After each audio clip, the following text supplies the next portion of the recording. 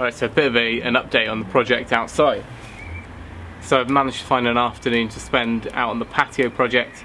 As luck would have it, I think it's going to rain soon, but we'll see how much we get done.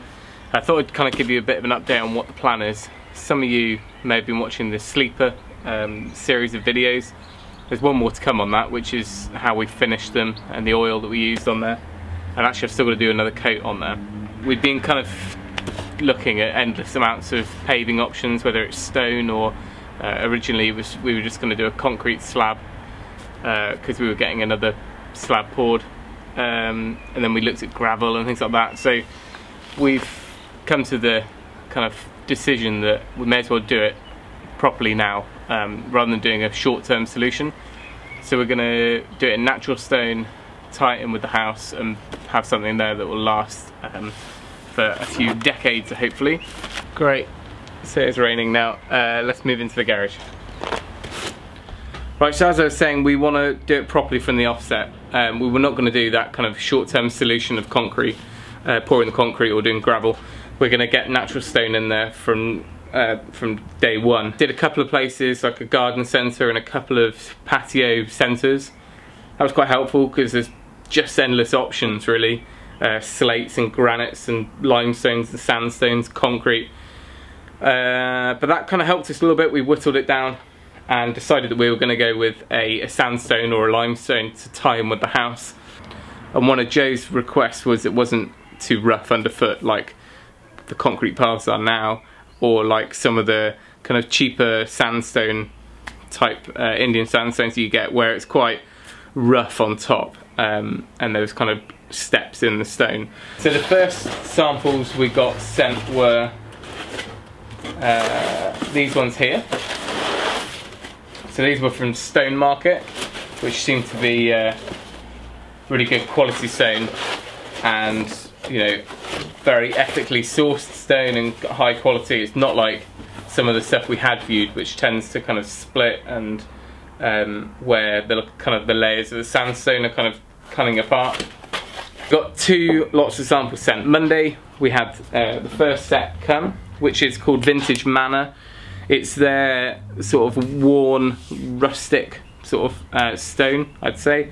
So rather than having it kind of hewn or rough on top, it's been tumbled. I think it's been tumbled anyway, that's how I imagined it, which is just basically where loads of smaller stones have been tumbled against it and vibrated. And it's kind of given that look of an old flagstone that's been worn away over the decades, you know, in a pub or in an old property.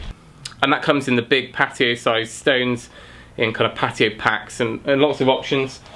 But going down the paths, we thought it'd be quite nice to do a cobble effect or sets, which would kind of, because it's quite a narrow path, it would mean that it's got a bit more interest to it. And this is exactly the same stone, I believe, and again nice and smooth on top. And that's, I think, one of the larger ones. It comes in 3 or 4 different sizes, and you lay them a bit like brickwork to stagger the joins. So really like that, and I think that's going to be the best option for going down the path. Our reservation with this one is that the Vintage Manor, I think it was called. Yeah, Vintage Stone Manor. Had some pinks and blue sort of tones in there, which looked lovely, but against the house, just I didn't feel like they were going to match up and tie in quite as much, especially with all that oak and woodwork around. To give you an idea of the contrast, this is the sandstone, and it's just a little bit too pinky. And if I was to wet this, actually let's do that. Okay, so if I wet this, you can see that there's quite a bit of contrast there.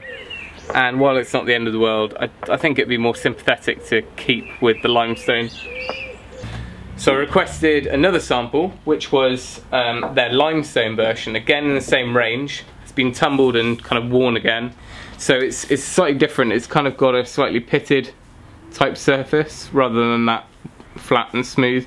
But this is really worn, and it's, you know, I can imagine that on a summer's day feeling great underfoot, because it's going to be quite soft and it's still quite grippy for the winter. Our house is built from limestone as well, and although this is probably from a different continent, it is quite a close match. Now I'm hoping that it's going to tie in a bit more. It'll probably weather in a similar way, And actually this part of the wall is less aged and less weathered than some of the more exposed sections. So if I wet this one, let's see, have a look at that.